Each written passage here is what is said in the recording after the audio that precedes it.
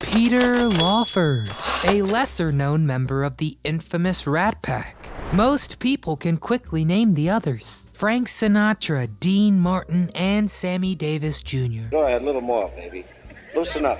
But Peter wasn't quite as A-plus famous as his counterparts. But that didn't stop him from having just as much fun and enjoying the connections along the way. Hey, let's give Dean a chance.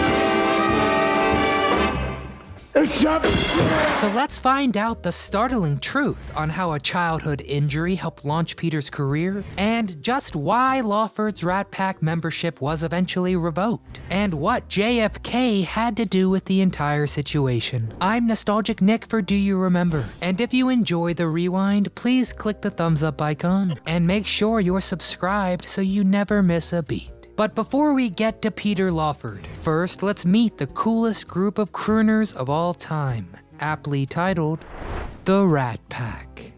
An esteemed group of Hollywood stars led by Humphrey Bogart. The first grouping included the likes of Cary Grant, Spencer Tracy, Errol Flynn, Katharine Hepburn, Judy Garland, Nat King Cole, and Old Blue Eyes himself, Frank Sinatra. After Bogart's death, this group of drinking buddies dissolved, until Sinatra refashioned his Rat Pack, including his peers: Dean Martin, Sammy Davis Jr., and Joey Bishop, all of whom were extremely talented. You may be my leader, but I'm gonna punch you right in your mouth.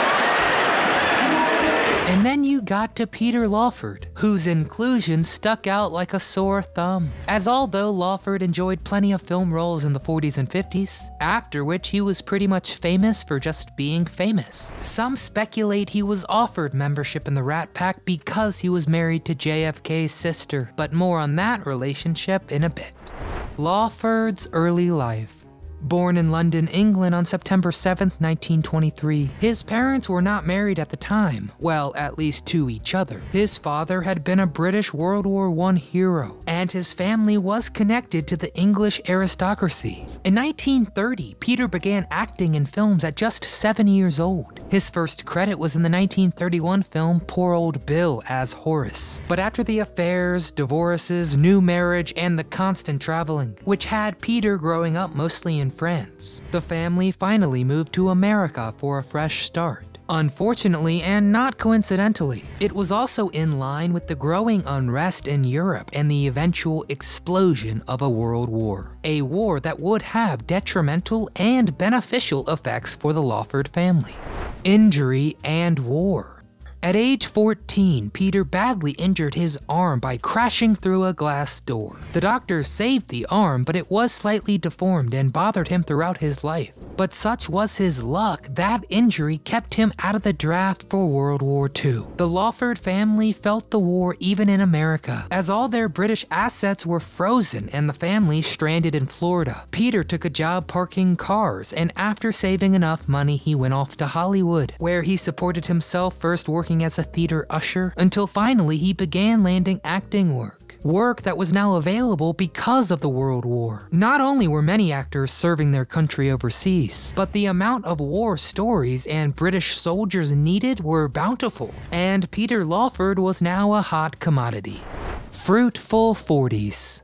Lawford's first major role came in the 1942 film A Yank at Eton, and by the mid-40s he was booking larger and larger pictures, like The White Cliffs of Dover in 1944, and in 45 he was a part of the notable Oscar-winning film The Picture of Dorian Gray. Lawford's acting ranged from serious roles to lighter musical bits, and after the war ended, things brightened up in Hollywood too. In 1946 he was a part of the esteemed romantic comedy Clooney Brown, and the year after he played a musical quarterback, Tommy Marlowe, in Good News, and the public ate it up. Right, for only 10 cents, 1 cent part of a dollar, you will actually see this little lady descend these stairs facing one dainty foot before the other. He kept right on dancing to the Fred Astaire-led Easter Parade, and as the decade came to a close, he enjoyed one of his better cast opportunities in the well-received classic film Little Women, wonderfully portraying the role of Laurie. TV and Forbidden Love.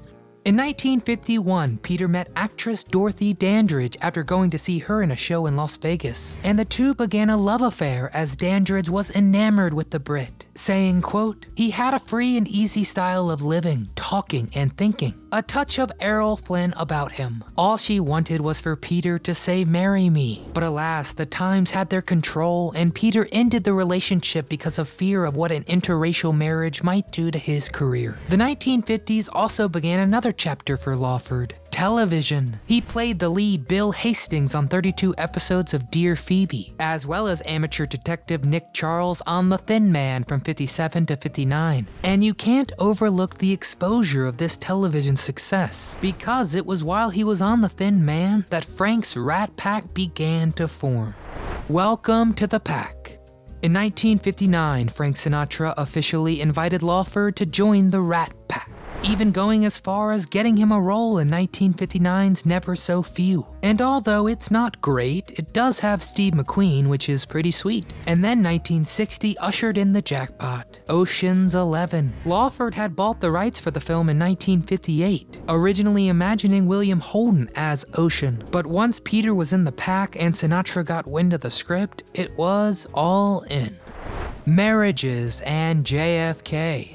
After his relationship with Dandridge ended, Peter wound up marrying Patricia Kennedy in 1954, becoming the brother-in-law to John F. Kennedy, the future President of the United States. They would have 4 children together before divorcing in 1966. Lawford's affairs may have had a lot to do with this, being known to consume copious amounts of alcohol, you know, Rat Pack life. Dean keeps saying, hurry up, how many more? It's all right, keep drinking, you'll be all right.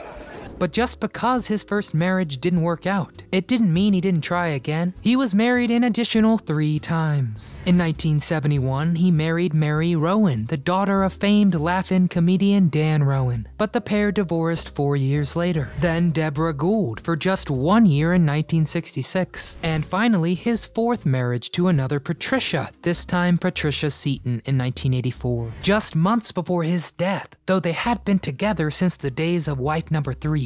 I would come home and find old girlfriends in the house. And Peter Lawford and Frank Sinatra famously helped with JFK's 1960 campaign. Do you remember watching that first televised debate? The infamous Kennedy-Nixon debate took place on September 26, 1960 in Chicago. And Kennedy looked calm, cool, and collected, especially in contrast to Nixon's nervous and sweaty demeanor. Well, Kennedy had been learning from Lawford on how to appear on camera, and ultimately became to politics what Frank Sinatra was to music. The connection was obvious. JFK and the Rat Pack didn't hesitate to use each other's fame to further their own agendas. At least they all knew why they were there. This influence aided his eventual win, and Peter himself was even able to vote for JFK because he had recently received his American citizenship. The falling out. Frank Sinatra never let Lawford forget the Rat Pack's influence on him. He was given the nickname Brother-in-Lawford, Lawford, alluding to his marriage into the Kennedy family as a reason they kept him around. While JFK and the Rat Pack were enjoying major success, a downfall was coming for them all. Robert F. Kennedy, JFK's younger brother, soon grew worried about Frank's ties to the mafia, and Robert came in and basically ruined all the fun. Yes.